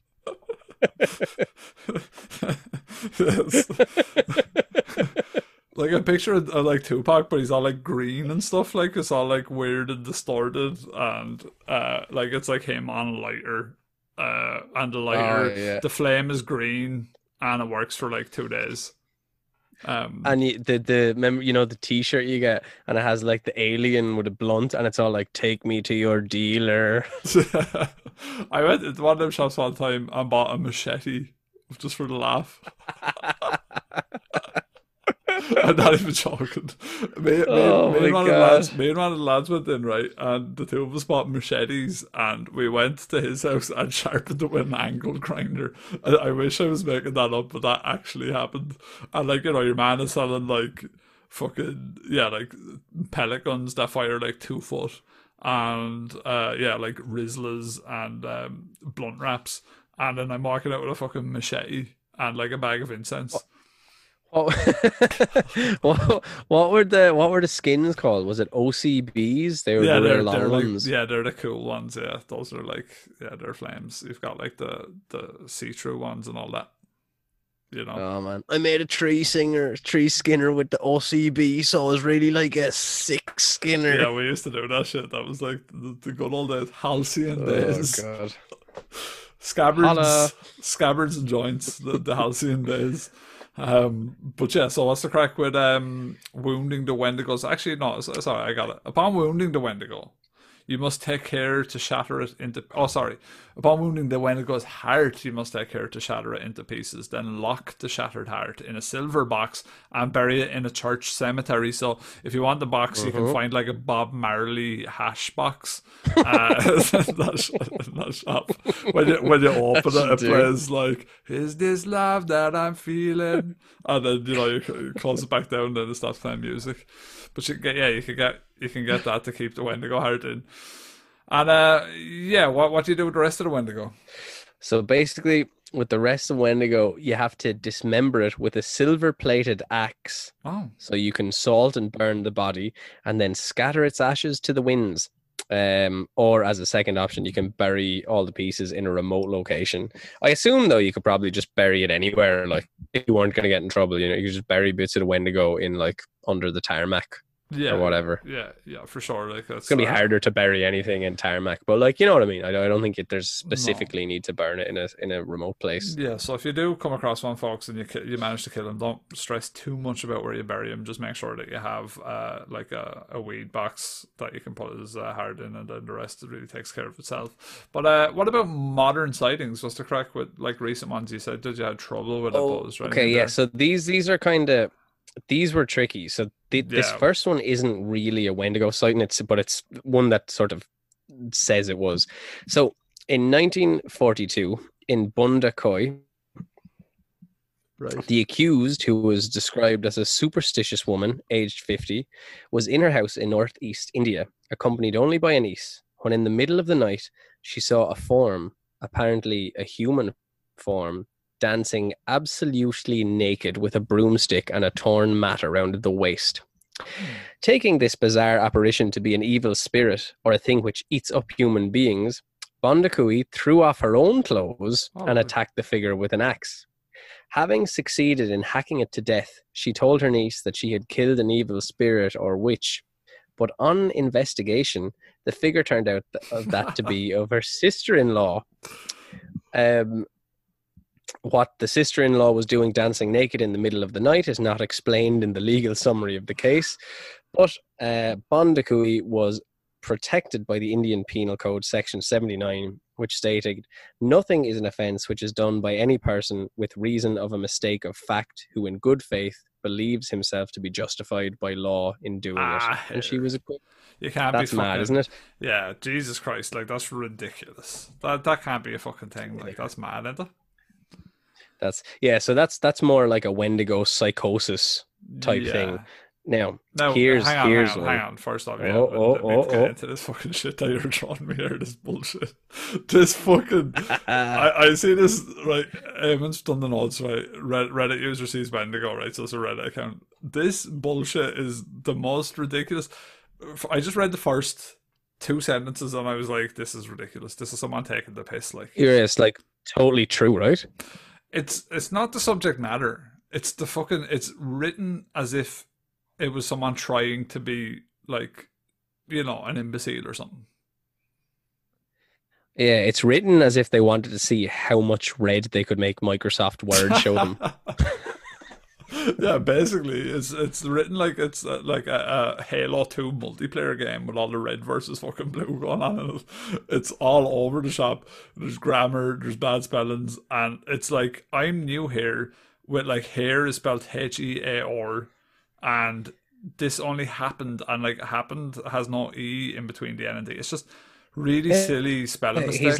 He's like, hear me now. Yeah. This just happened. He's just trying to. He's probably young. He's just trying to like get it out quicker. Okay, so that's why right. he put 2 P's and apologize. Right. Well, I'm gonna tell you, you could read this fucking one. I'm not touching it because it's a waste of words. Okay. I'm getting ready for it. This only happened a few days ago. I'm new here and have a lot of trouble with writing, so advanced apologies for spelling and grammar. So me and my sister were bored one day and decided to go ghost hunting, something me and a few family members do a lot. A lot is one word. We decided to go to a few different places, armed with a spirit box around our area. We had a few little responses to questions or just noises that made little to no sense. We decided to go to one of the oldest graveyards in the country that just so happened to be a few roads over from my mother's house. We get there, set up, turn on the spirit box, and we wait. Oh. Almost as soon as we turn on the spirit box, it starts going crazy. It starts with just repeating hello over and over again. Then, as clear as anything, says my sister's name in my dad's voice. We look at each other in disbelief. Then it does it again. At this point, I tune out. I don't know why, but I just go blank, like my body's frozen. But I can look around. I can faintly hear my sister asking questions and the spirit box replying. As I was looking around, I see something moving out of the corner of my eye. So me, being the dumbass that I am, stupidly look right at it.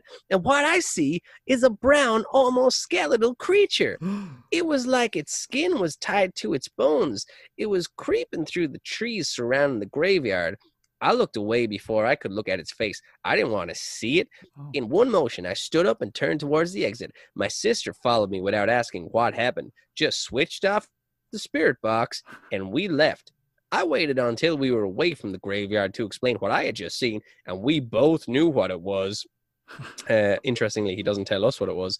Anyway, we got back to our mother's house and explained everything to her. Needless to say, she was freaked TF out, dude. After a while, we decided to do another spirit box session in the house with our mother. It was quiet for a few minutes until it said my older brother's name, who wasn't even there at the time. Then it switched to his voice, which is very distinctive, and it kept repeating, "Mum, help me, Mum, Mum, help me." And it sounded distressed. At this point, we turned off the spirit box. I've had a lot.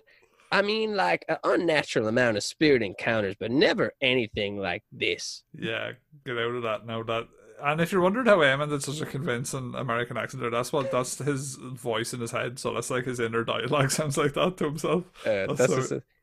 We should totally go to bed early tonight, Eamon.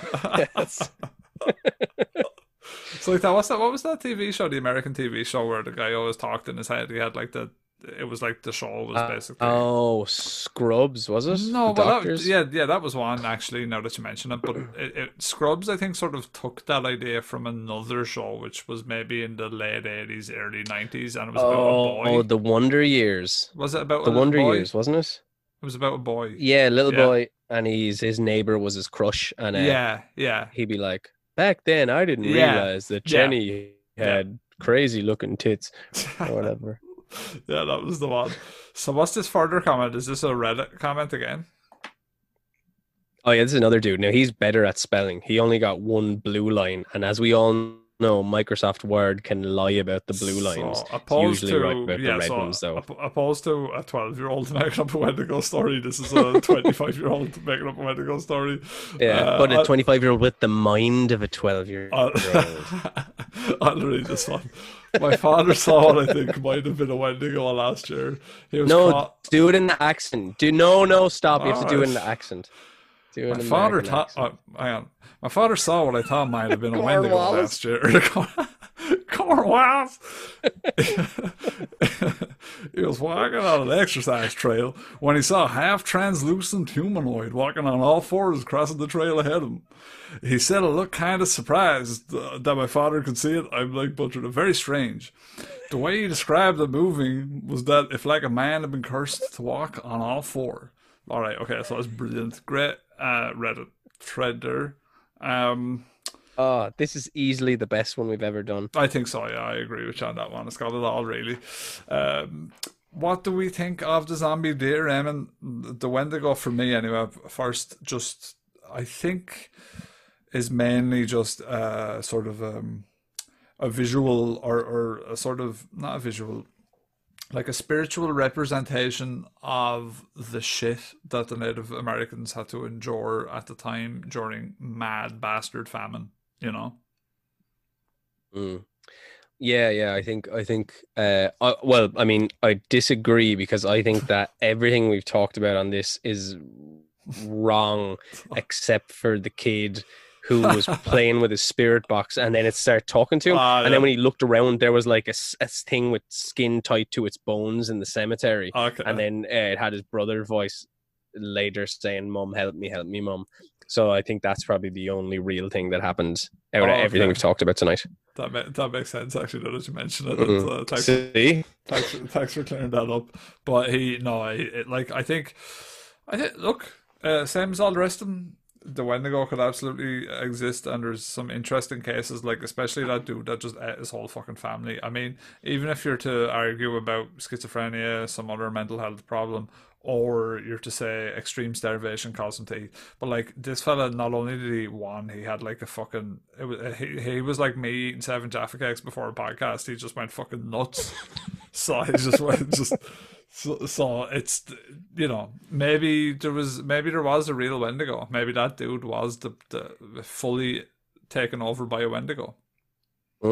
Yeah, I mean, like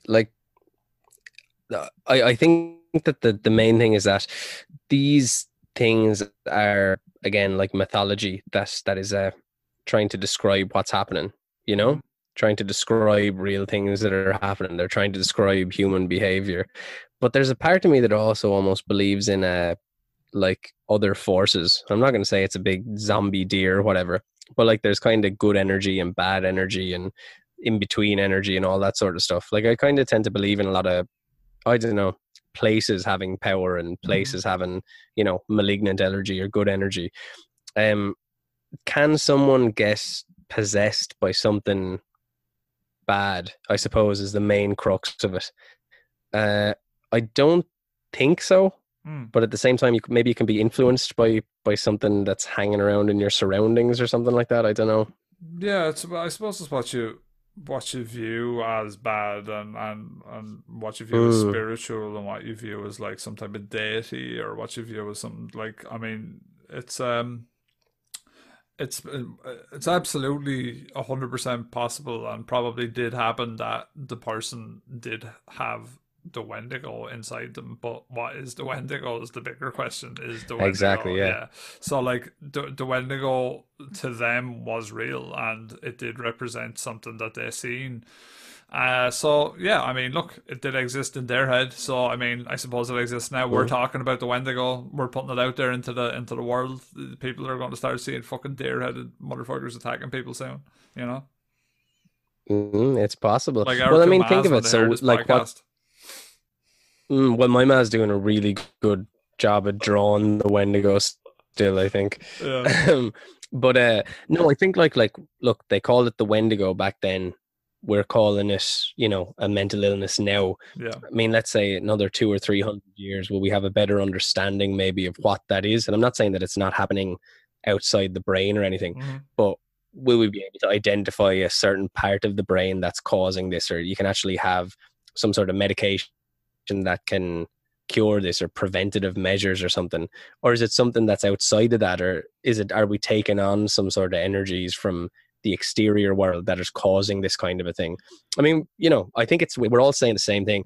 I don't think there's a big giant zombie deer guy lurking around the forest. Right. I think the word Wendigo is really just a way of describing a transgressive behavior Yeah. which we might say now we would call it some class of mental illness or some class of faulty logic or faulty thinking, and maybe we'll reinvent what we call that, a couple of 100 years down the line. Yeah, sure. Yeah, I think that's really it. I think I'd like to actually just really quickly before we finish up this episode, just give a shout out to people for anyone that's left feedback, and that was really cool. So if you're still listening, this is our longest episode actually. So if you're still listening, cheers for the feedback. We really do enjoy it, and it's nice to hear people's opinions and when it gets out there. So that's always good, and yeah, we do always appreciate the shares and all that is great too. It's at our infantile stage, it helps for us to flourish and grow. So thank you very much. It is much appreciated. But yeah, if you got anything to add to this episode, Eamon, before we finish her up? No, nothing too much. Just I thought we got kind of serious in the middle of it when we were talking about anxiety and mental health and all that sort of stuff. And yeah, just man, if you're having the hard times, even reach out, talk to somebody. Don't suffer in silence. Hopefully this is, if you are feeling pretty shitty right now, hopefully listening to us two idiots back and forth about nonsense monsters made you feel a bit better. But yeah, hopefully you're doing okay. But yeah, go look for some help out there if any of that struck you, because there's lots and lots and lots of help out there, and you can get better from whatever it is you're going through. Yeah, for sure. I second that motion. And yeah, that's about it, guys. Thanks for listening, and it's bye from me. And bye from me. Bye-bye, folks.